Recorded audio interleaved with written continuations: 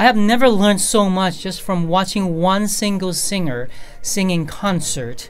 In this video, I'm going to share with you what I learned from Juan Diego Florez. Number 1, be a smart singer. Juan Diego Florez does not have a very big voice. He is a leggero tenor, which is the very light category of the tenor voice, and which is kind of like my voice. It's a little soft, but I can never compare to him, of course. He is a very smart singer from what I observe. He is able to control his voice in a very delicate way that he will not be buried by the orchestra. And of course, the conductor that he brought with him to Taiwan helped a lot in controlling the volume of the orchestra, but it was a full orchestra. When he feels like the texture of the orchestral accompaniment was getting thicker and thicker and louder, he would take a step forward to kind of help the projection of his voice, to kind of bring his voice more forward. And also, he is able to maneuver between different phrases in his music. And he shows a lot of Rossini arias, which is perfect for his voice. So there's not a lot of brass sections, and he was able to really capture the audience by the projection of his voice. So what I learned from him is be a smart singer. Don't always sing full out all the time. Sometimes you have to come down a little bit. You don't have to always be so honking loud. Be a smart singer. Number 2, do not push for volume.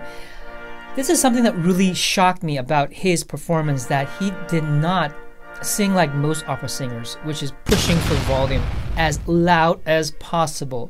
He was very comfortable singing in a moderate to loud volume. At most, he would preserve about 5% of his voice. When it comes to more of a forte section, most of the time he's not pushing for volume, which you can tell from the vocal color. It's not a very tight and rigid color. It's a very I don't want to say soft, but sometimes soft, but it's a very sweet color coming out of his voice. So the whole audience was just enamored by just the beauty of the voice. And I was in the National Concert Hall of Taiwan, which is one of the best music hall in Asia.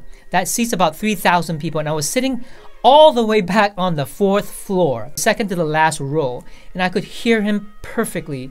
And his beautiful voice is able to project really far all the way to the back of the hall. And he was not amplified, I could tell you that, because he spoke a little bit in between songs. He is able to contain his urge to push for volume, which is the biggest mistake or the biggest tendency that opera singers make. Number 3, use different vocal colors.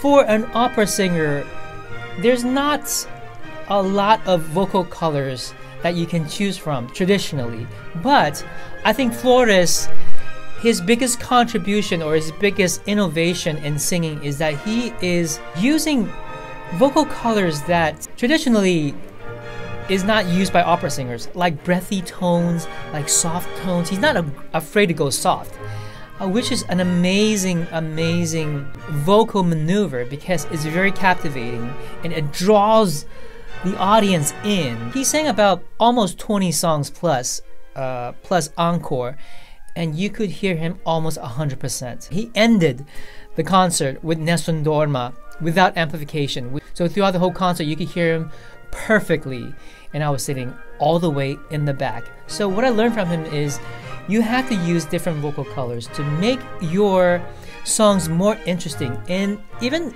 in a phrase, if you're singing one phrase, be delicate with your interpretation, how you sing each note, each phrase, each note. You have choices of vocal colors. Number 4, be patient with your vocal development. Oh my gosh, this concert in Taiwan was epic. Best classical singing concert that I've ever heard in my entire life. I have heard Placido Domingo. I have heard Jose Carreras live.